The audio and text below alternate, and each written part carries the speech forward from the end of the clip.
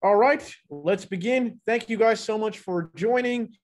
Today, we'll be going over the best extracurriculars for elementary learning in the Bay Area. But don't worry, a lot of the presentation, a significant majority, will be applicable to those outside the Bay Area as well. It will be helpful, so don't worry. Before I get started, well, most of you guys will be thinking, well, extracurriculars, of course, that's important. In your minds, you're probably like, yes, it's important for colleges. And that's true. So I'm going to look at this from two perspectives. Yes, from the perspective of higher education, it is very important. So the proficiencies in extracurriculars have increased year on year in terms of the talent pool, especially in the top colleges. The academic pool is very, it's quite proficient, but when you look at the extracurriculars, that becomes the key differentiator and has become more important over the years. If we look at Stanford and all the elite colleges, the extracurriculars is used to be an equal chunk and now has become an even more larger part of the admissions process. So it's very important for higher education success. That's the first perspective. And not just any type of extracurriculars. Parents often say, okay, we're in elementary school, we're going to look at some ECs and we're going to try and do a bunch of things, piano, fencing, a bunch of different things. And that's good. Yes, it's good to venture out and see what you're interested in for sure. That's how you develop a passion. But purely in terms of higher education, when you get there, quantity is good, but you would rather be excelling in one or multiple domains if possible, rather than be a jack of all trades. So specifically in the admissions process, you are looking at sort of like a plot. You're pitching a plot to a studio, if I have to make an analogy, right? The story is going to be weak if you're just having 50 different things going on. It's going to be coherent if there's one thing threading the needle between all of them. So say if you are interested in chess and robotics, and let's say you also like the spelling bee, then the way you would thread that is in your essay, where you would coherently describe, okay, I am intrigued by puzzles and I always like solving things, and that is how XYZ is correlated. So it's important that you excel in one particular domain via your extracurriculars, as opposed to just taking a bunch and showing, okay, I've done 20 other things, and that's why I'm excelling here. Everyone else is going to be doing the same. So you need to have a plot, right? Think of it as pitching a plot. But from another perspective, and this is something that I think is more valuable, extracurriculars are crucial because you want to find a passion and get out of your comfort zone. Those two things are critical at an early stage in elementary school, right? It's the best medium to acquire skills that seem beyond your comfort zone. So if you're scared of something, it's a good idea to venture into it at an early stage just to get over that fear. And number two is it has benefits outside, just beyond the classroom as well. It's where you develop a true passion, a true calling, which is more important than anything else. And finally, if you look at the US Census data, it's pretty clear that if children are heavily involved in some sort of EC, say it's sports, anything, then their attention within class and performance increases as well. This is pretty established, and the numbers are quite staggering. In fact, I was surprised myself. So it's important. You guys already know all of that. So let's get into a deep dive for what we think are some of the key extracurriculars that we would like to highlight.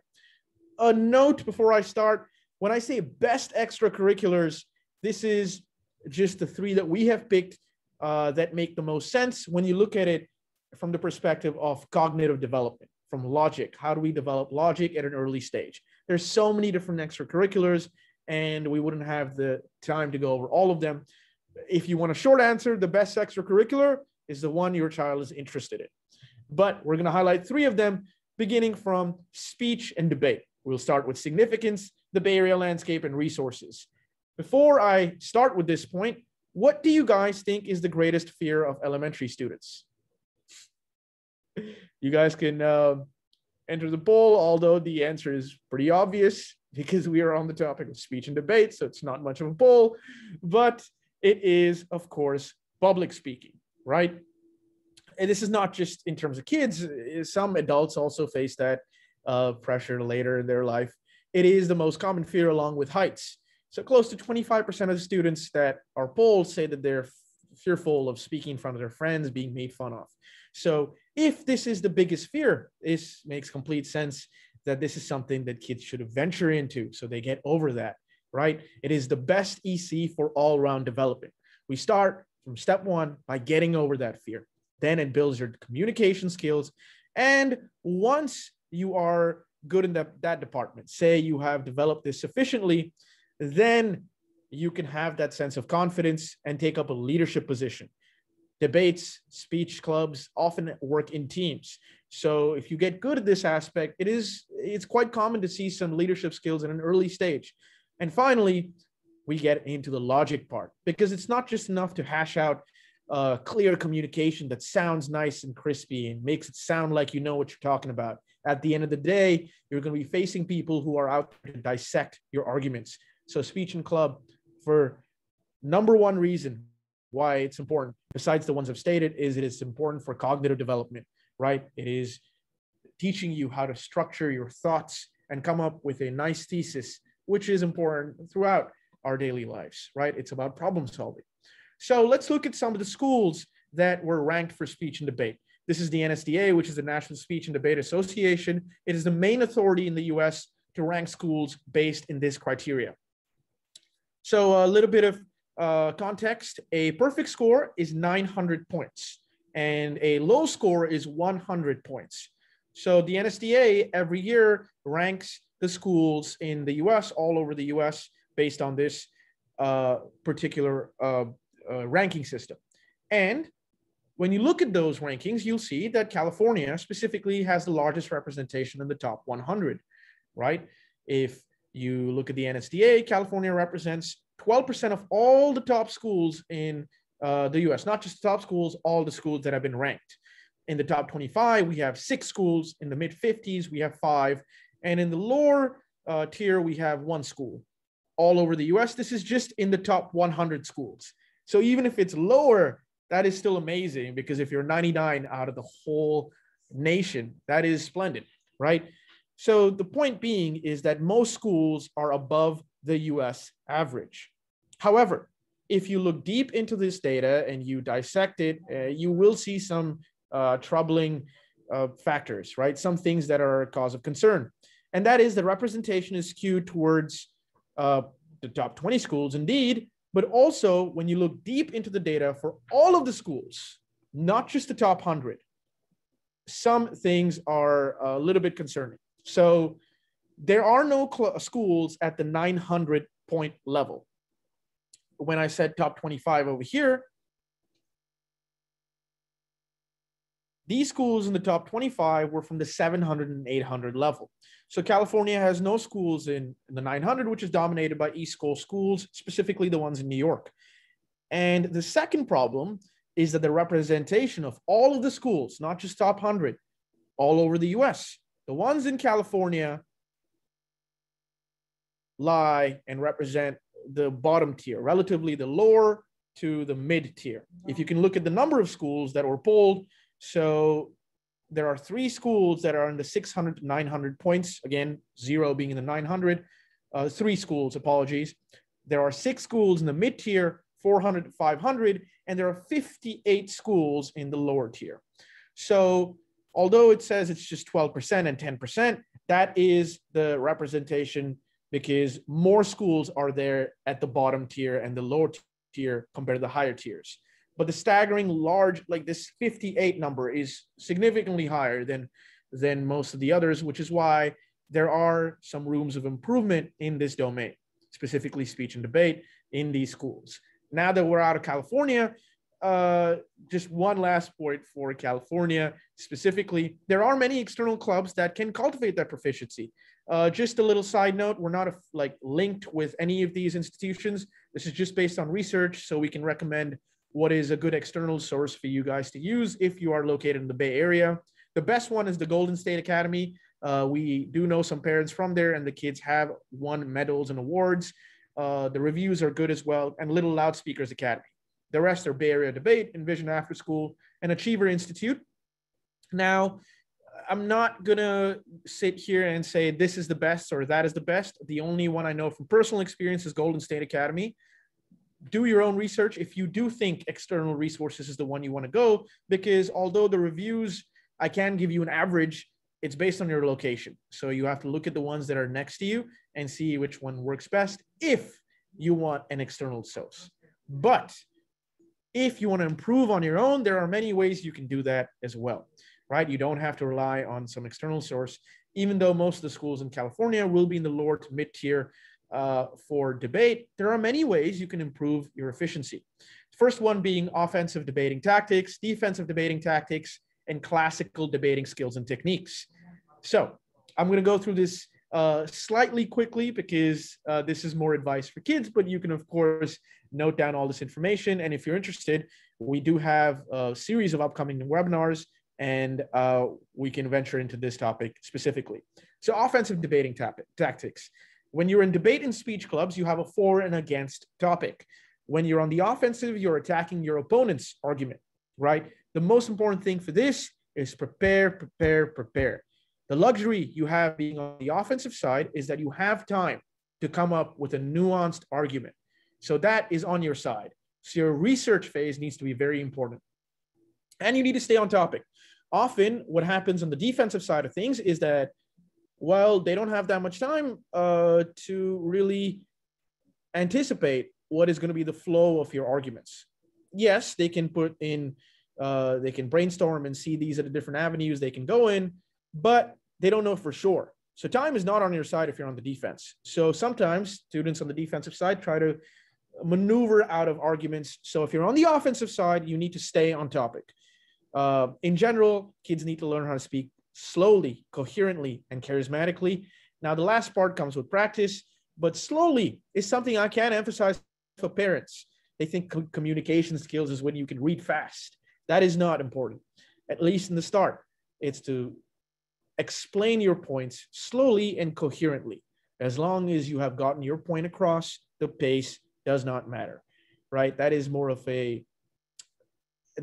your preference per se, right? Of course, you don't have to be too slow or too fast. Those are the extremes, but the pace does not matter. I repeat, speech and body confidence. The more we gain confidence in this level, that goes up naturally. And you need to read the audience and judge. This is something the kids need to get into a habit of. Often in debate clubs, this is something that I would say a lot of them are not teaching, especially the lower to mid-tier clubs, is that, well, debate is also a form of entertainment. The audience is there to hear your arguments, but it needs to be done in a way in which it does not sound monotonous. So you need to have the ability to look at a crowd and see, okay, are we honing on the same points? Okay, we should move on. Oh, this intrigued the audience. I should continue. So it needs to be more of a jazz per se, where you have to change based on the mood of the judges and the audience. Not completely, of course, you need a structure, but it is flexible. If you're on the defensive side, the most important part is actually not talking, but listening. You have to listen and take notes because you don't know for sure what your opponent is going to come with, right? If you're the strongest partner, this is where your leadership skills come in. If you're a natural leader and you're at the level of debate where you think the student is already good, you need to instill in them a habit of working in a team. Because if you're a leader and if you are the best debater per se, and you know you are, your strength is not going to be showcased by, oh, let me say the best point. If you are truly the best debater, you need to allocate points to the rest of your team, which is where leadership and teamwork comes in, and make sure they all have points because it's a team effort at the end of the day, right? And lastly, classical debating skills and techniques. This is what's helpful for parents so you can help your children excel in debate, is get into the habit of using illustrations and examples. As I said earlier, there's an audience, there are judges. The only way you're going to make your argument compelling is by using some anecdotes and illustrations that can keep the conversation going in a non-monotonous way. You need to have a strong structure and conclusion. A good habit is actually just by writing essays, right? Your thesis needs to be structured. You have your main points. Each main point has a sub-point, right? Your conclusion ties it up, everything together. You guys already know this. There's no need to go into all of this, but it's a good way to structure your thoughts. Do not get carried away and take cheap shots. You know your kids best. If you think they do have a tendency to maybe make some snarky comments, or this is not, I wouldn't say it's bad per se. This happens in kids who are quick-witted. If they can think really quickly, they do tend to make some comments. That won't work in a debate, because the judges will actually, at the end of the day, it's also how about your charisma, right? If you see an opening to expose someone, then don't do it. Just continue with your points and move on. Learn how to work as a team. Teamwork is very important. So if you're practicing for debate, you need to do it as a team. A good manual for this is the Debater's Guide 4th edition. Again, we're not associated with anything we're recommending today, so this is just based on what we think is the best. This is a great manual. I personally was on many debate clubs as well, so excuse me. I do know that this is very helpful. And the last point that I cannot emphasize enough is use the right influences. If your kids are into debate, and it is natural that they're going to look at some other debaters of our world who are not so skilled, right? Political debates is very different from a scholarly debate.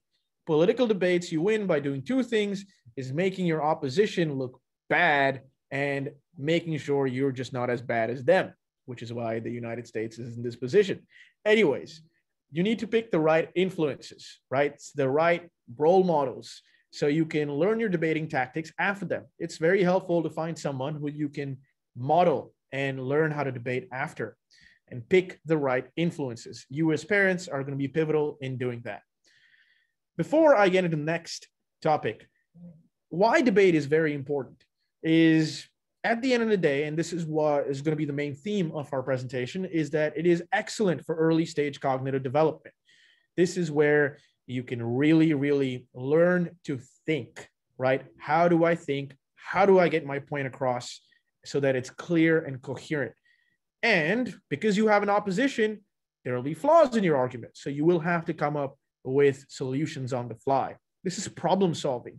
So it naturally leans into the next EC we'll be talking about, which does this as well, but does have a creative angle to it, which is robotics.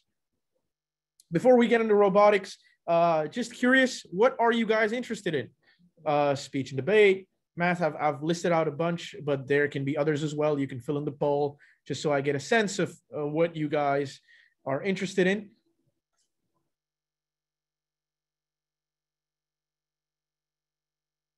Take a few seconds. You can fill in your answers.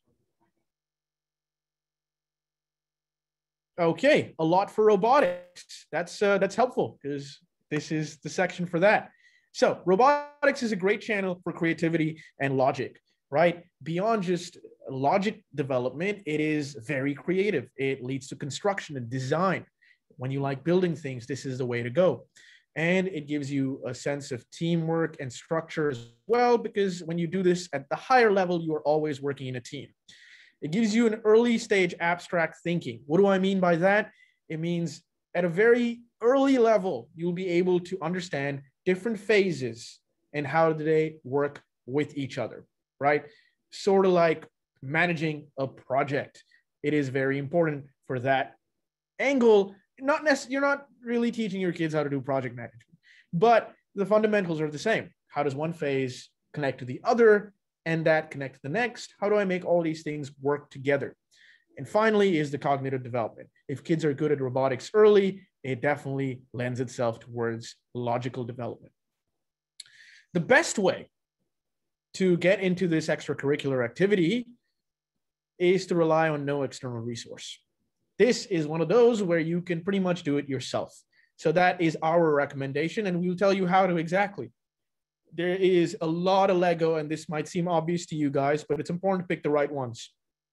Lego, and specifically, I'll give you examples for the ones that are the best for mechanical side of things, and competitions. So you need to get these resources yourself and supplement them with competitions, so it's more than just a fun activity. Of course, if you just prefer it being fun, that's no harm as well. But if you want to take it to another level where you can work in a team environment and compete, which itself has its own skills, then it is very important to supplement this with competitions.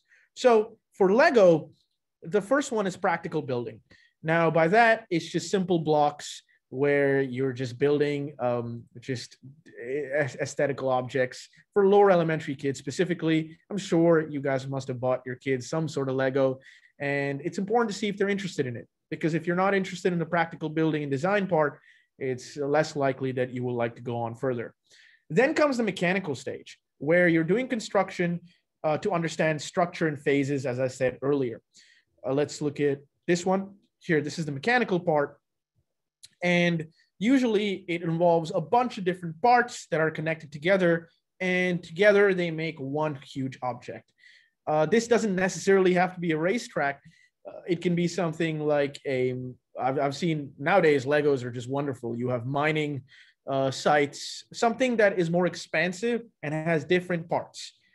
Do not go for Lego pieces that are focused on one part. Yes, it's good. Everything has its benefits, but purely from a mechanical perspective, you want to take different moving pieces that fit in together as one big phase. So that's good for lower elementary as well. And so grade 1 to 2, you can get into these things. And mid-elementary students, if they're interested by now, if they're into mechanical building, they will definitely be looking at robotics. So mid-elementary students try to understand moving parts in basic engineering. And this is different from phases because different parts are now moving.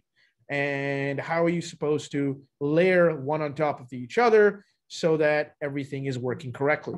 So that's where basic circuits and robots come in. And we'll get into a little bit of that as well. Before I move on to the competitions, here are some suggestions that I can give you. For mechanical, you have a lot of options, but like I said, try to go for Lego sets that are more expansive and is more of different parts that you're building together. Something like just a car is not a good idea because it's just focused on building one thing. It's not bad per se, but if you're just looking at it from a mechanical perspective, you want to make sure there's different phases so that you're planning your build. And for robotics, there is a specific company called Technic. You can write that down. Technic is the best one. I personally myself was heavily into Lego, still am. I actually have a whole room filled with Lego. I love telling that to everyone I see. So Technic is the best one, and it has variations where you can have the circuits in there. Now, when you start off, it's okay to use the manual. Parents always ask me like, oh, is it fine if you use the manual? But if you're doing this, try to do this as a team activity with your kid and try to question them on why is it that we are having a motor here? What is the function, right? Question them as you go and build. That's the best way for them to start thinking about moving parts. Again, Technic is the best one out there. And then you have to supplement them with competitions. So the first Lego League is by far the most, I would say, diverse competition because it makes room for elementary school. Usually robotics is found either at a local competition that is pretty domestic. It's not at a national stage or statewide, or it's for higher level students. The first Lego League is pretty well known, and it's good for elementary students. So there's different competitions for that. The junior first Lego League tournament is for kindergarten to third grade. This is where you have to build a finished Lego brick and display it. Pretty basic. Again, you work in teams, so that's what's wonderful about it. The first Lego League is from fourth grade. You can all second grade to fourth grade. Switch that up over there. And you have to build robots with certain functions. So this is where the mechanical part comes in. And it's based on the Mindstorm series. You can Google this and YouTube this. It's pretty helpful because it's more like educational Lego where you'll be learning the different aspects of the moving pieces. So I do recommend looking at that series as well. Now, when you get to the higher grade, this is the same competition, first Lego League. Again, not associated with any of these. It's just the best ones out there. FLL, there's junior first to senior third. This is where you'll be choosing materials that are not limited to Lego, but more just pieces to build a more complex robot. And FRC is the junior 3 to senior 3, slightly more advanced. This is where you will be making robots from scratch based on the topic and conduct 3v3 adversarial competitions. This is the higher stage of robotics and the competitions that do supplement that. Besides that, however, if you do continue and say you do have some sort of success at the elementary stage, let's say even not success, let's say you don't get a medal, but you're passionate about it, then you should go on to pursue other competitions like the International Olympic Robotics Competition. In this, the regular season is divided into elementary school, junior high, and high school group competitions. There's different phases to this, and the engineering competition is limited to high school and university students only. So you have different competitions, each for a different level. Why am I honing in on this one? The International Olympic Robotics Competition and VEX. These two are very important. First, before I get into the significance, the VEX Robotics World Championship is sponsored by the Robotics Education and Competition Foundation of the United States. It's also broadcasted all over ESPN. VEX robots do have a high requirement. So beyond just mechanical abilities, you do have to know basic programming. And nowadays, there's plenty of workshops that you can get into. I would always recommend do not force it onto the child. If they are showing that they are resistant towards it, do it as an activity, not a competition, right? Do it as a fun activity. Let's learn something new. If you like it, then great. If you don't, we're going to think of different ways, so at least you know about it. And VEX and the International Olympic Robotics Competitions is very important. Think of it as the National Spelling Bee, but for robotics, because this is where you do gain some recognition that goes beyond just supplementing your learning. It goes beyond that because it gives you an edge in higher education as well. College applications, do look out for these two competitions specifically. It does help you shine in terms of your extracurriculars. It gives you the edge because it is nationalized and it is on a big stage. The best external resources that you can use, if you don't want to go with the do-it-yourself approach and competitions, say you were too busy to get into all of this and looking for the right units, although I do recommend putting some time in it, is I have listed, this is specific to the Bay Area, is as you can see, I've listed each of the best centers for robotics based on the location. So SF and Marin, Tech Know-How is a very good one. In fact, Tech Know-How is the best one. Silicon Valley, Silver Creek Academy is the best one. East Bay, the Growing Room is great. Now take all of this with a grain of salt because it's heavily based on the location. And these rankings were purely based on reviews and some knowledge that I did know from the parents. So you have to research yourself. It is heavily location specific. Some institutions do claim they go into robotics like Mathnasium and I'm not criticizing them. They are great for STEM learning, but their involvement for robotics is limited to like conceptual learning, not really understanding and building. So the DIY method is preferred. If you do have some time, it is well worth to look into. And like robotics, like speech and debate, the main theme of our extracurriculars throughout has been cognitive development. What are the activities that we can get into so that you can learn how to think and that to think smart, critically, right? And the best way to do that is actually math competitions. I know some of you guys have been in my webinars before and probably heard of this, but the reason I've highlighted this over here as well is because it's the most accessible. What do I mean by that? Well, accessibility in terms of price and in terms of location. Some of you guys are not in California. Some of you guys are outside the US. With speech and debate, your limiting factor is that the infrastructure is heavily lacking in some areas, even in California, where you have most of the top 100 schools. As you saw, the representation was skewed towards the bottom for all of the schools. So that means that you're more than likely to have a weak infrastructure to develop speech and debate skills, unless you supplement using the resources we give you. Number two, for Lego, it is an expensive habit. I will tell you from personal experience, it is very expensive to get these pieces together, especially for a sustained period of time. If you can afford it, excellent. If you think it's not worth the price and you think that you're just looking at this from an angle of developing good logical skills and cognitive development, then logic-based math competitions are the best one because they're cheap. You don't need much resources. Everything is available freely online. And also they're online, right? So it's accessible. So let me get into the significance of this briefly, because some of you guys have been in my previous webinars and have known this already, is for logic-based math competitions. And I'll give you the breakdown for the best ones to go for. So this is something new. It's good to bridge the Common Core gap. Throughout the US, you have a gap in terms of the public schools where, and I'm comparing this to Asia, of course.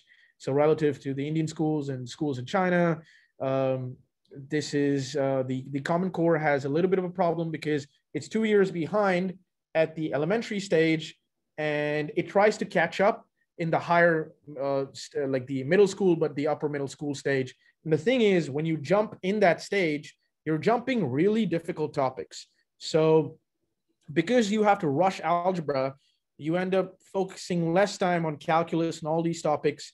So your understanding of those important topics, you don't have a lot of time dedicated in school for it. So it should be more evenly spaced out. We're not saying that it's consistently 2 years behind, but it is 2 years behind at the early stages where a little bit more knowledge should be imparted. So math competitions, logic-based one specifically, that I will give you examples of, helps you bridge the Common Core gap. It gives you a community. Students who are interested in these competitions tend to find somebody who is like-minded and thinks of problems and brainstorms in a similar way. So that's always great to have a study partner. And it instills passions through puzzles. Say if you're not interested in math, this is a great way to get your child into it, because it's not your typical learn this theory, apply this theory. It's more of a puzzle where they will get intrigued. Even if they're not excited, it will definitely keep their attention more than a typical question. And of course, is our cognitive development. No better way than through these competitions. So this is something new, even in my competition tracks. I don't think I have showed you this before. A lot of the parents were asking me through Facebook, WhatsApp that, okay, yes, it's important, but which ones do I do at which grade? So the typical competition track, and now I'm going to look at this from a higher school perspective, higher education perspective. So this is how you use these competitions to shine on applications if you want to look to the future. If you want to look towards just doing this as a fun activity, I'll be explaining it in a different way on the next slide. But purely for higher education, the way you would go about it is that in elementary school, Math Kangaroo is hands down the best one, because it is sometimes the questions won't even have numbers.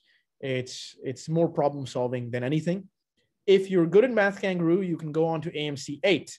AMC 8 is the American Math Contest. It is a huge competition, which can give you some sort of edge in terms of higher school success. Once you do AMC 8, you can have the AMC 10 and AMC 12. The grade level is attached over there. If you do well on AMC 10 and 12, you have the AIME. Then you go on to have these different competitions. You could take a picture if you're interested in this. If you have more questions on this, I can cover it later as well. These are the different ones. They all lead up to IMO. Point to note is that some of these competitions are invite only. So it's only if you excel in the previous ones. The IMO is the golden stage. This is the International Math Olympiad. Some parents are confused because you do have Olympiads at elementary school. That is different. That is like Olympiad light. It's just like Olympiad's way of, how do I say this in a nice way, trying to extend their products to lower grade parents, I guess, just for having the tag of Olympiad. IMO is where it matters. The early stage Olympiad papers actually are pretty easy. I have done them myself at school level. It's not that it's bad, but there's a lot of better options like Math Kangaroo, like Math Counts. These are much better options. So IMO is where you get the recognition. If you do end up making it towards IMO, then there is nothing better purely in terms of college applications. It is a huge differentiator. And it has been for a while. Let's look at it from a different perspective, right? You already know the intellect development that can happen through these logic-based competitions. It is highly correlated with career development as well, and has a lot of challenges, can develop a sense of character. But like I said, for career development, these are highly correlated with having success in higher education. And most importantly, this is the key part. Now, this is specific to Asian students. So I did look at the attendees and I made the decision to display this. I apologize if you're not in this group. I will go through this quickly, but a majority of you are. So I thought it was worth looking at. So if you look at the Asian academic talent pool, specifically American Indian and Chinese American, then you will see that the academic talent pool has significantly increased over the past decade. This is the reasons for which I won't get into now, but what's concerning is that the academic talent pool for Asian groups is significantly larger than it was. However, the admissions have stayed the same for most of the elite schools. Now, this is with the exception of Stanford and Berkeley, because they are more open and they don't practice, I would say, race-based admissions, because some of you guys probably already know Harvard is facing a lawsuit for this, and they do have all of the evidence in their place. But if you look at the bottom schools, let's look at, just ignore the top two black lines. You'll see that over the past 10 years, the admissions from this group has stayed constant, even though the academic talent pool to choose from has significantly increased. Now, the way you can differentiate yourself, at least for the time being, if nothing changes, is to differentiate yourself through ECs and even academically, because everyone applying to these schools, everyone in the top 20 is going to be great at academia. So it needs to be with a different spin. That's where your competitions come in, because, well, admission committees know that these competitions are more than just pure math. They're about logic. So here is a display. You can take a picture if you're interested in this as an EC. These are the best competitions at each grade level that I would highly recommend doing. Even if you're not, say, interested in competing, it's good to do it as an activity, as a way to challenge yourself, put you out of your comfort zone. I would recommend for grade 1 and 2, 3, and 4, Math Kangaroo. For grade 4, besides Math Kangaroo, you also have Math League, the dates for which are given as well. Now, even though AMC 8 is meant for 8th graders, if, this is conditional, if the students are in upper echelon and acing the test, you should start preparing for AMC 8 earlier, and you can give a bunch of tests before you actually get into the 8th grade. So it's a good way to start. From 5 to 6, 6 to 8, you can concentrate on AMC 8 and math counts. Math counts is also very good. When you get to the 6 to 8 level, if you are doing well, you should look into AMC 10, where you can start giving AMC 10 papers. And finally is the AMC 12 for 8 to 10. Why? Again, not associated with any of these. AMC is just the most accredited institution in terms of just the nationwide. Internationally, it is the IMO. Nationwide, it's AMC, and it does carry a lot of weight when it comes to higher education. But as I have done at many occasions, I would highlight MK as the standout option. Math Kangaroo is fun but challenging. If you are not interested in math, this is the best way to get interested. It is the only lower elementary test focused on logic-heavy questions. It serves a great foundation for higher level testing. And by that, I mean, say you are good at MK, it serves as a good base to go on to other competitions, because the questions, they might not be completely similar, but they test the same areas and the same skills, I would say. Questions are often based on real-life applications, and they are puzzles. You have to work your way out of different situations, which makes them very, very interesting to solve. At Think Academy, specifically, we do cover MK. So this is a breakdown. Some of you guys are already parents at the Academy in terms of the long-term courses. So you already know this. There's many ways you can go about Math Kangaroo. You don't have to go with any institution per se. There's plenty of free resources online. If you're in the Think Academy WhatsApp group, I do give out the Math Kangaroo test papers that usually retail for like $50. So there's a lot of free resources, and we are here to help. But at the Academy, we do have a good foundation for competition-related material. Common Core is where you would learn the basics. Common Core is what is taught at schools. It is a basic theory in the US. Competition level math, as you can see in the bottom left corner, usually tests some areas that have reliance on heavy logic application. But you cannot get to that part if you haven't bridged the gap. So I think we try to do that, and we've been pretty successful with a large majority of medalists and gold medalists coming from Think. So we try to bridge that as well. But if you're not with the Academy, that's completely fine, as long as you know the resources are available online if you're interested. So that concludes it for the competitions. And again, I would like to hone in on this point again. It is the most accessible. Speech and debate and Lego are brilliant.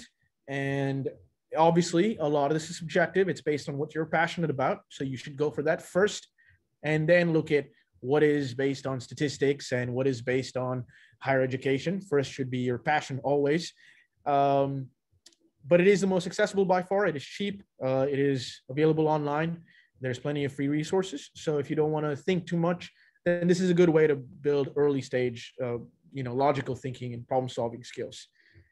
And that is it for today in terms of our highlight on some of the best extracurricular activities for elementary learning. If you have more questions, you can join our Think Academy lobby. We'll have a Q&A session right now, so you can stay on for that if you would like. We do have a lot of education consultants with us. Mr. Cade and Judy are there for this session to help you guys out. So if you have more questions, you can scan the WhatsApp code if you want to join the lobby. If you need Bay Area specific advice, our consultants are there and they are there to help you guys. There's a free one-on-one session. Some of the parents over here have already taken it and have found it pretty helpful. You can ask them if they have. And we try to get as much data as possible first. So you need to tell us your specific situation, and then we can get into a deep dive into your specific school, what it lacks, what it doesn't, the best ways to supplement learning for that specific school. So you can scan that if you want to book a consulting session. And we also have our upcoming webinar on the best private schools in the Peninsula area. So this is local, of course, but if you are part of this area, are planning to move there soon, or have friends in this area, I would recommend joining that as well. With that, we will start our Q&A session.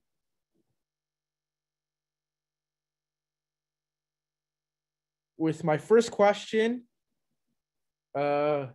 yes, Michael. So Michael's question is for ECs. What about research? Is research an EC that we should be looking at? This is a very, very interesting point. And something, if you guys are staying, I would, and not staying for the Q&A, I would recommend staying for this part. ECs, although, yes, you have sports, you have fencing. Again, I reiterate, you should go with what you're passionate about. But if you want to give students a basic understanding of research, this is a new thing where around grade 4, grade 5, kids are having research methodology workshops where you are explained the basics of research, right? How does research work? How does academia work? You have your abstract, literature review, how to get journal publications. Now, obviously, these workshops don't really have kids write a paper or anything, but they take a basic topic, something even as basic as making bubbles, right? And they try to conduct experiments wherein the kids will write their hypothesis, they will write a paper, they will understand how does this process work with kids being, no, I wouldn't say kids, but with high school kids churning out research papers nowadays. Believe it or not, the publications are starting pretty early. We have seen a trend in that middle school has also started to do some activities where research has become something that kids are interested in. Again, not heavy research, no publications, but how does the process work and how can we apply it to a basic experiment like making bubbles or something like that. So it is very important. And the problem with this is that it is very location specific. So some areas will have these workshops, but the good thing is that a lot of these are available online. If you're interested in this, do type it in the chat or send me a text. And I will have a follow-up webinar if there's enough interest in this. We can have a deep dive into research methodology at an early stage to invigorate interest in academia. Okay, let me go to the other questions. What is the right age to start debate? This is subjective to a certain extent. You should not start it too late. And by that, I mean middle school, upper middle school would be a little late. There is no late. Again, I say this is subjective because the thing is that if it is a skill that you've always had and other skills that come with getting good at debate is something that you already possess, then getting to debate late and say, hey, I've always been good at this, let me try it in terms of competition, you can do it later. But if it's skills that you are lacking, that you think your child is lacking, like speaking or explaining arguments in a coherent fashion, you should get in as soon as you can, provided it's done with the angle of developing an interest. If it's done as a chore, what happens is that students think of it as a chore and try to get out of it. So you need to assess it. This is based on your specific situation. Again, with this sort of question, I would recommend the consulting session so I can give you a more specific answer because I don't know the context of this. But it depends on the skills you possess, the interests of the child, and also what are your expectations. As kids enter middle school, there is almost no time for ECs. How can we narrow down to 1 or 2 ECs for kids and also help them with time management? This is a good question. Very good question. It depends on the school they're going to and the workload they have. So again, this is very specific. If it is a school that you know tends to get more hectic in middle school, say you always say, let me give a random school like Stratford, right? Or Challenger, let's take Challenger. Say you're at the school, you know the workload is very heavy. If you're there from the start, then you need to prioritize ECs as soon as you can so that the kids have a couple of years to see what avenues they're interested in. Now, the kids are kids. They might be interested in something today, something tomorrow. So I see what you're going with is that time management can be an issue. So you need to have a plan.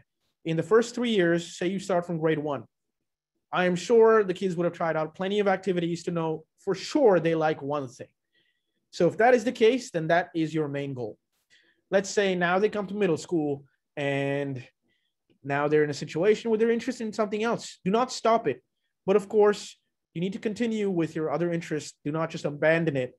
But of course, this is very specific to the child. So generalizing here would be a little bit wrong. With time management, it's based on the school. Some grades are more important than others, believe it or not, based on the school.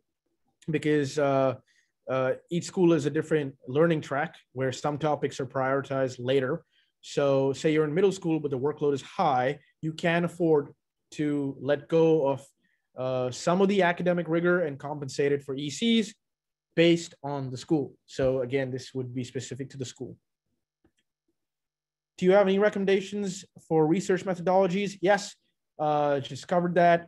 I will send a recording in there as well. If you, and again, if more parents are interested in this, I would gladly host another webinar on this. Could you please talk about debating contests a little bit? Sure. Let me go back to the different debates.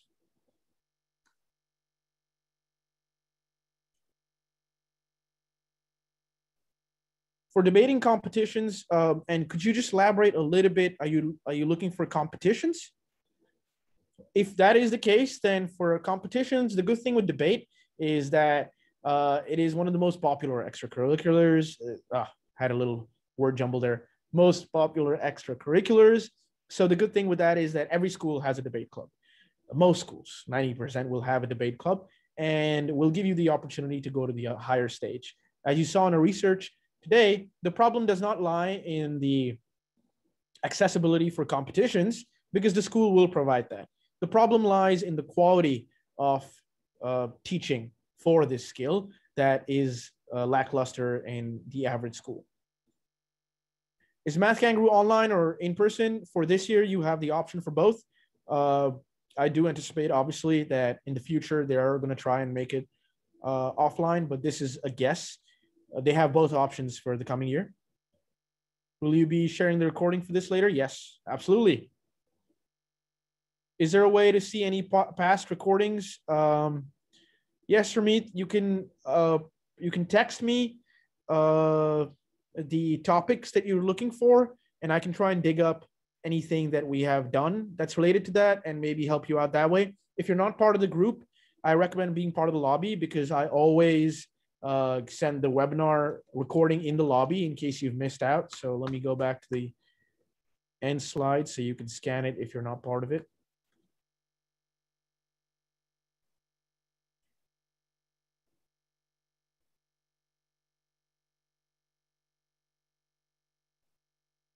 Thank you so much for the kind words, Vidya. I really appreciate that. Thank you so much. That's very sweet of you. And I appreciate you coming to all these sessions.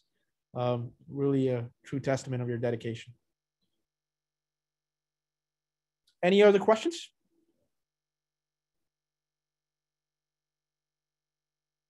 If not, we can bring this to an end. Again, here are the three. Neha, you have a question. I see your hand is raised. You can unmute yourself or you can type it in the chat, whatever you prefer.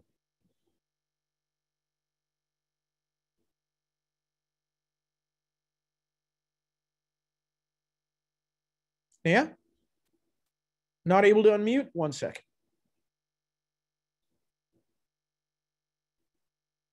Just a second.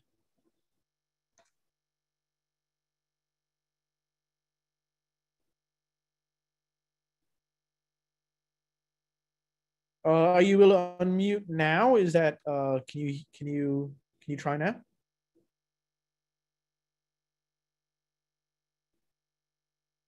No, okay.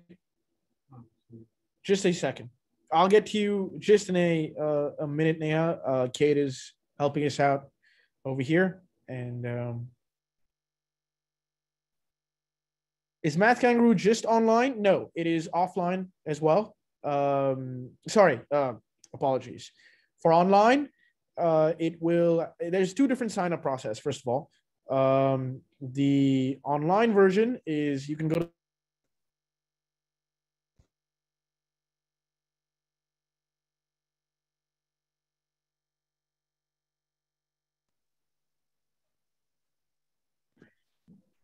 apologies, I see I was unmuted. So online, you can register as well, and it is offline, both. Yeah, although some centers are limited, some centers won't have it. I would recommend just going for the online version this year. If you were attending my MK webinar previously, I actually did mention that this is somewhat of an advantage. The fact that it's online has a lot of advantages, so I would recommend doing it online. What is the best way to start competitive exams for grade 1 and grade 2? Get into Math Kangaroo. I always say this. You have to, that's the best exam. Don't treat it like an exam, because you don't want to associate the word exam with this competition. You start looking at it differently. You can just give some worksheets. If you have I'm sure that you have some sort of study schedule with your kid. Instead of say you have a schedule, and instead of homework problems from school, you can give them a Math Kangaroo paper. Say, hey, you know what? We can freshen it up a little bit. Predictably, the kids will enjoy it a little bit more, because it's a lot better. It's a lot better in terms of engaging the kids' interest. The questions are a lot more based on puzzles and logic. So I would do G1 to do Math Kangaroo.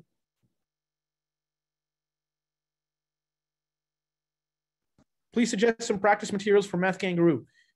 The Math Kangaroo website has a large database of free papers. You can access those free papers. The US version is, of course, you will be charged for it. But if you're on the lobby, I have had a workshop where I have given a bunch of questions from the past papers, and I will be posting 3 past papers from the US that usually retail for quite a large sum. So you have those as well. If you go on the Think Academy YouTube channel, there's breakdowns of Math Kangaroo questions and what's the best way to learn them. And online, you just have a lot of resources for Math Kangaroo. Neha, I can try and. Yeah, hi. Oh, it says you're unmuted, Neha. You can go for it now. Yeah, hi. Can you hear me? I cannot hear you, Neha. Hi. Yeah, I can hear you now. Yeah, I just had a question for the math kangaroo. Is this test is from Think, or is it the US based It's the exam? US based test. So Think Academy is just, we're separate from Math Kangaroo. Our curriculum is based on competition style questions. And like I said, we try to infuse the curriculum gap in public schools and private schools in the US and try to work towards questions that are more oriented towards logical solving, which involves a lot of competition questions. And that's why we try to use Math Kangaroo as a resource, because that's where most of those lie. But we're separate from Math Kangaroo. We're not associated with them. We are a center. So kids can take the test at our center, but besides that, there is no other association. Thank you. And it's online, offline, both, right? Both, I would recommend online. Okay. And this, like, can we know how many hours test is this? Yes, I did do an MK webinar on that. If you want, I can post it again so you can get into logistics. It's based on the grade. If I recall correctly, it is 75 minutes for the test, if my memory serves me right. Yeah. Okay. Thank you so much. Of course.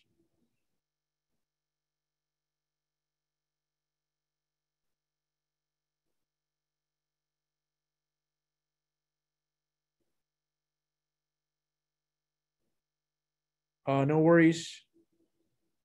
Thank you so much for attending.